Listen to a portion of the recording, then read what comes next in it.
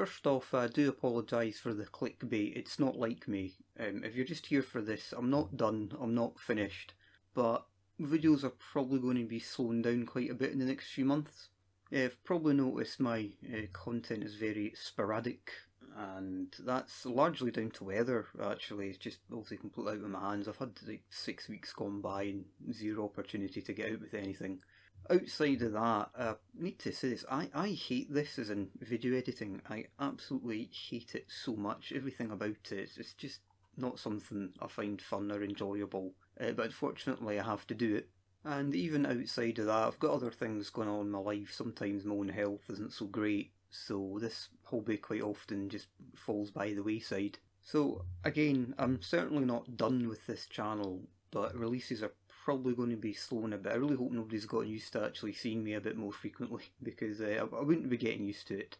However, just even looking at my analytics and just comment subscribers, I seem to have picked up some solid momentum, and I feel like I'm becoming something of a more proper channel. You know, I've always felt like I just get random views and massive periods with absolutely no views, but I feel a little bit more established now. So I'm thinking of changing up my style of video quite a bit. I should say, I don't do commentary. Even this feels a bit strange, to be honest. But I got a lot of views and watch time and appreciation on my design video, which I wanted to make a part 2 of, but I think there's going to be much more coming with that now. I've got it kind of planning out just now.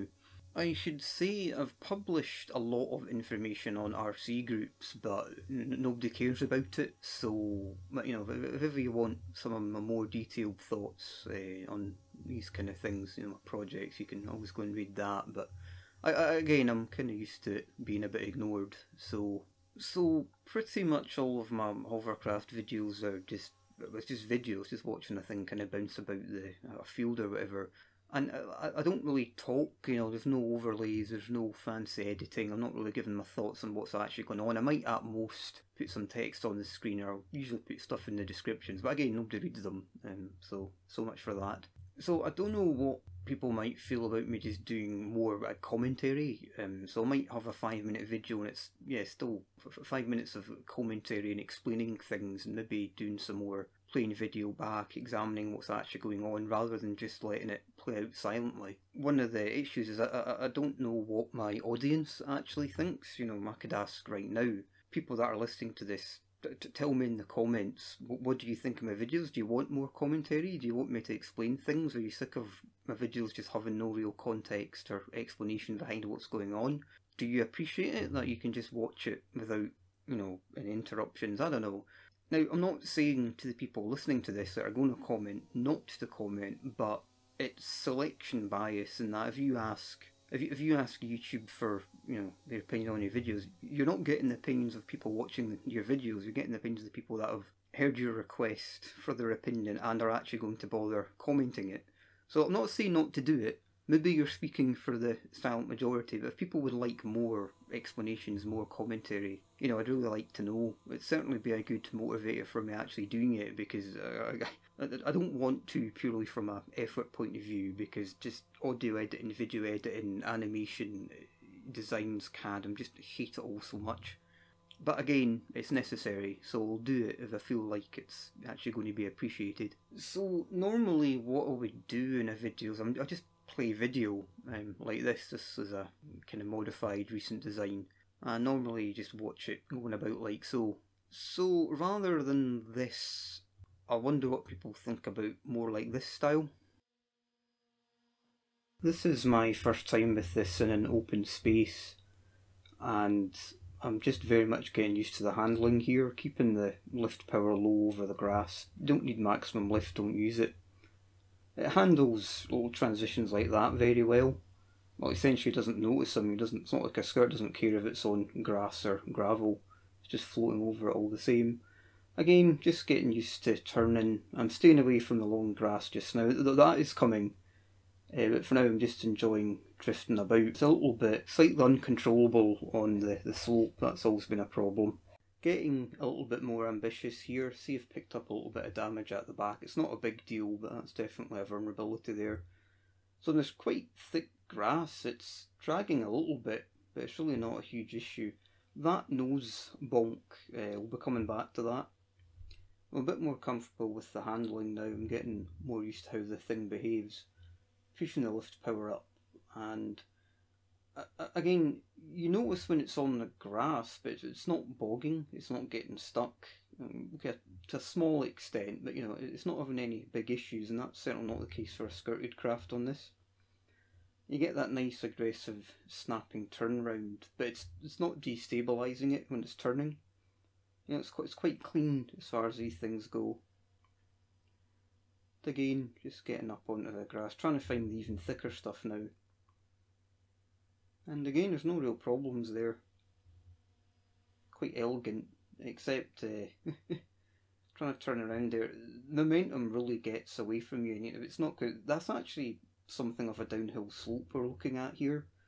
So yeah, the thing will just slide away from you in an instant, and you've got to keep on top of that. Again, just finishing off with a little turnaround on the grass. So I'm now going for the thicker grass, and we're going to start to see a few problems emerge, one in particular which I'm going to explain in a little bit. But again, on that grass, you know, turning around, picking up speed's not really an issue. Here. So I call that a nose bonk. The thing's just crunching into the ground there. And if you look closely, it's actually really caught the edge. And if it actually broke off a little bit later, it did quite a bit of damage. I'm debating whether this kind of sidewall sticking out forward, it's not really the best design. And that's among the reasons why, but it's not actually the big issue here.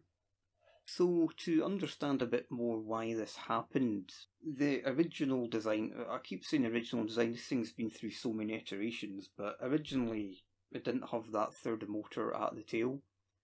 If you looked at the thing in cross section, all I had was flap at the front, flap at the back, and the initial controls are really simple. Throttle would open up the rear flap, and the ID's elevator stick was on the front flap. So if you have the throttle flap, the rear flap open, if you want more speed, just elevator forward, it'll close up the front jet and it'll kind of keep the nose down and give you a little bit extra speed. Likewise, if you needed to back up, you can needed to slow down, stop, reverse, you can close the back flap, open up the front one. When I added the third motor, I had a little think about how to mix it in, and I just thought I'll just put it on the elevator channel, makes sense, you know. And for full forward speed it does, because you want the thrust motor to be spinning up at the same time as the front flap's closing. That gives you maximum forward speed. But a bit of an unintended consequence that when I'm coming down this slope, the motor's on, the front flap is closed, so you've got effectively no proper air cushion. Then you've got the ram air effect, and that's fine on flat ground, but when it's just coming down off the grass, you want that front flap open a little bit. You need that jet to establish some sort of air cushion. Otherwise, the ram air is just not enough to stop it from smacking into the ground. So what I've subsequently done, and it's coming in another video, is I've just altered the mixing, which is very easily done on OpenTX, where essentially the first bit of elevator stick only powers up the motor, and it's only the last bit of elevator stick that actually closes up the flap. So it means you can basically decide what to do with it. So that was my first attempt at a proper commentary and examination of what's going on, and that was exhausting. As I kind of highlighted, 2D animation, I'm using Synfig, is basically completely new to me. I've got a very long way to go to make it look a bit nicer, but you know, it's a start. From here it's only going to get better. And all the editing and everything, just, I'm exhausted right now. One of the things about recording this over multiple nights is probably notice my voice keeps changing depending on what mood I'm in, so just now I'm quite elated that I haven't got that done, but that's the style of video I think I'm going to be going for further forward. So hopefully more engaging, but it's going to just push the editing even longer and longer. I've actually got tons of stuff to edit now, And I'm equal parts very excited, but also absolutely dreading having to edit all together and start, commenting on it and doing more animations, building up my skills. But again, if people are going to like it, and I imagine they probably will, I hope they will, it's going to be worth it at the end. So less frequent uploads, but the uploads that are going up are, I think, will be a bit more interesting. Something else, I've been using a lot of 3D printed parts, but I've all designed myself, prototyped myself, and they're very handy. And most of them, I feel like if somebody needed them, they could recreate them. They're just talking, small plates, linkages. But if people actually wanted me to start putting up, STLs or the actual CAD file, to do it all in Fusion 360, I would actually think about that. Again, there's probably people that want it, but whether those are the people that are actually bothered listening this far, I'm not sure. But I'd absolutely think about it. I wouldn't be opposed to doing it. It's just the effort involved in organising the files and uploading them, etc. But if people were really wanting it, yeah, I would do it. Same goes for transmitter templates. I'm on Taranis OpenTX. It's actually like a 8-year-old original Taranis, which is still going. It's had quite a few upgrades in its time. Again, most of the control on these small hovercraft is very simple. You're talking 4 channels, very basic mixing, but there's definitely a few bits that are a little bit less intuitive, and especially the kind of big, 10 flaps. It's 8 flaps. It's going to be getting more. That's a lot of mixing in that, and like weird logical switches, which there's a reason for them. So if people wanted me to pop up a few templates, again, it's not too much work. I just kind of needed to know if anybody actually cares, but I'll probably will get around to it at some point.